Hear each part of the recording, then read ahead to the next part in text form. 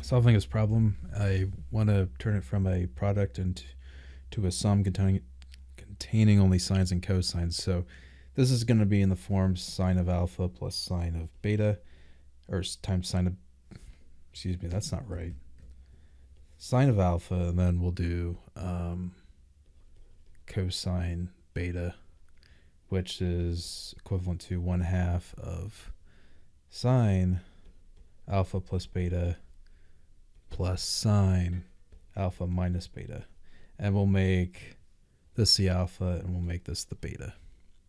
Okay, so subbing these in, we get 1/2 of sine of 4 theta plus 2 theta, and then plus sine of 4 theta minus 2 theta.